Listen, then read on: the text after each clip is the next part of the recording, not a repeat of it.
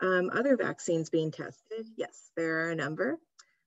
Just to give you a note, this is how the New York Times is tracking it. So there's a number available, and you might have heard of some of the leading vaccine candidates, of course. Just to note that there's a lot of candidates that are entering something called phase 3 trials, which these are the trials with tens of thousands of people. So if they manage to get past this with data showing that it's safe and effective, we might be seeing more vaccines approved as a result from this group. The COVID variants. Chances are you've been hearing in the news that there's certain variants of COVID, that one that originated in the UK and another that originated in South Africa. Both of these two variants, they're not more fatal, but they are more contagious. So that means if you're in the same room with someone who has these variants, you might, you'd be catching them a little bit easier than if you, than with someone who just had the original version. And in terms of whether these variants work, have any effect on whether the vaccine is effective, most people in the scientific community feel that's unlikely the case. And there's some new evidence, it's very preliminary at this point, but there is some evidence saying that the vaccine, at least the Pfizer vaccine, does work a bit better and works as well on the variants as it does on the original, but there's more research needed here in this area to confirm this. Do I have to pay for a vaccine? The answer is no. So the doses will be provided at no cost, but it should be noted that there is an administration fee that will be associated with this. This should be covered by your insurance, or if you're uninsured, there's a government fund that you can use to defer these costs. So we provided the link here for more information. When will it be available to the general public? Right now, the supplies are limited, but it will increase over time. There's estimates that sometime later this year, it should be available to all adults. But again, to note that it may not be available for children, especially young children, until more research is done. And in terms of prioritization, the CDC has advised states to prioritize a couple of different groups: healthcare workers, nursing home staff and residents, frontline and essential workers, and people over 75 years old. Some states are even asking people over 65 years old to be prioritized. And I'll pass this to Casey. Yes, so a lot of these decisions are actually being made on a relatively local level at the state level in terms of who will get the vaccine and when. So I just wanted to point out that if you go to the Ohio Department of Health, they do have a tab for the COVID-19 vaccine.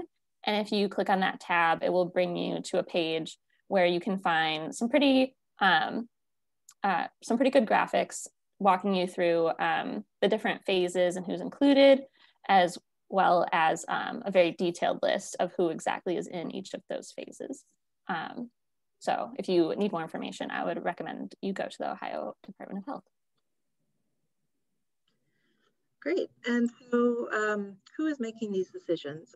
As Casey mentioned, a lot of it is going to be through the state level, but again, we like to emphasize that the federal government, a lot of the best scientists have been thinking about this issue too. So, they've been thinking in terms of the science, the ethics, the implementation, and trying to think about it with inequities in health and in justice. And so there's a lot of factors going into figuring out who to prioritize for the vaccine. But ultimately, state and local leaders have the ultimate say on how they will be distributing the vaccines.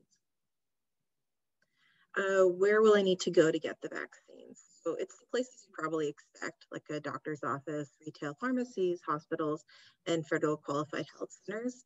It's best to check your local government websites for more information on where to go. Are there risks associated with getting a COVID vaccine? So I mentioned it a little bit, and as I mentioned, this is a little bit similar to certain types of flu vaccines.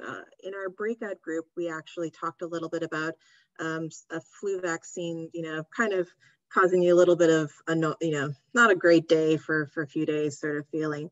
I know when I get a flu vaccine, I feel like I got punched in the arm for a few days.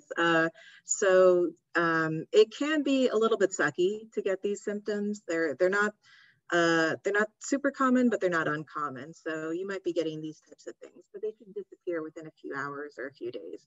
And actually these symptoms are a signal that the vaccine is doing its job and it's building your body's immunity to the virus. And the risks associated with not getting a vaccine, unfortunately, you or your loved one may contract COVID-19, which is a potentially fatal disease. You may get mild symptoms, but you may also get severe symptoms too. Everyone is at risk of getting severe symptoms, so that's something to keep in mind. And the symptoms, chances are you've heard of the COVID-19 symptoms, but just letting you know, it can result in long-term symptoms for weeks or months, and inability to work, hospitalization, or even death. So are there places you can go to receive trusted information? Well, yes. Some of the places that I mentioned prior where we got a lot of this information actually, and the Ohio Department of Public Health is of course one of them. Should I get vaccinated even if I don't have risk factors? The more people who get vaccinated, the more likely we will be able to slow or stop the spread of this virus. And I'm sorry, Casey, let me give you this slide to talk more. I mean, it's all right, you're doing a great job. So yeah, as Anita said, the more people who get vaccinated, the better, pretty much, because the vaccine will not only protect you, but also those around you, because it likely prevents you from spreading the virus. So we do have just a little bit of a graphic to help walk you through why we are so concerned with the number of people who get vaccinated. So imagine that this little matrix of dots is a community, and the pink dot is the coronavirus. If there's no immunity in the community, meaning no one has had the COVID virus and no one has been vaccinated, then the virus can spread pretty wildly and quickly without anything getting in its way. If you are in a community where about 50% of people have gotten vaccinated, represented by these gray dots, then when the virus tries to spread, it can get pretty far, but it doesn't quite infect as many people as it would if there was no immunity. And then finally, if about 90% of people are immunized, the people who are vaccinated kind of act almost like a brick wall in some way, and could maybe make it so that the virus only spreads within a household or within a small friend group, but it won't spread as quickly or as widely as if there was no immunity. And thanks, Casey. And to add on to this, how many people need to get vaccinated to prevent the spread of the virus? It's a lot. We estimate, or the best experts estimate, that 70 to 90% of the population will need to be immune. Actually, Dr. Anthony Fauci even puts this at a little bit higher numbers, like 80, 85, 90%. And by immune here, we mean people who've been vaccinated and people who are immune because they had a prior COVID-19 infection. But obviously, it's a little bit safer to get immune with the vaccine. So we would want a large majority of the population to get vaccinated. And if you do get vaccinated, how do you need to social distance or wear a mask? And the answer, of course, is yes. The reason why is that the main job of the vaccine, like all the research that was being done, was to make sure this vaccine actually stopped you from getting bad symptoms. Sometimes vaccines also have an additional benefit that it stops you from even spreading the disease, but it's a little bit uncertain right now if that's the case for COVID-19. It'll take a little bit more research. There's some preliminary evidence to show that it can work, but if you catch COVID-19 and you're vaccinated, you won't get the symptoms, but you may still have enough to infect someone else. So hence you should social distance and wear a mask. If you've already had COVID-19, so you are eligible to get vaccinated. And when we dug through the study information about Pfizer and Moderna, it was shown that it was very safe for people to get the vaccine if they previously had COVID. However, there were less firm conclusions that could be drawn on how protective the vaccine was against future infections for this particular group. The one thing to note is that if you are actively, having a COVID-19 symptoms, you should not get the vaccine. You should wait until you're recovered. And the recovery, of course, may shift depending on your particular course of the disease.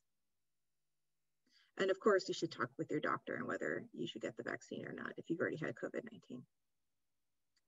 And so kind of to sum up, what are things that you should think about when making this decision? What are your risks of getting the disease? Are you in increased risks? Are you contacting a lot of people during your day-to-day operations? Your risk of spreading the disease. In particular, you could spread the disease to your neighbors, essential workers, other people you come in contact with, but especially your loved ones. And this might go doubly if your loved ones happen to be at risk for severe symptoms. The vaccine has been tested for safety and effectiveness. It seems to be quite effective, like 95% of the time, very few side effects. It's been tested in a lot of different people, including people with your certain demographic features, and it should be available to you at a nearby facility without charge. The other thing to note is that to end the pandemic, a large number of people would need to get vaccinated. And that is our presentation. So we'd be happy to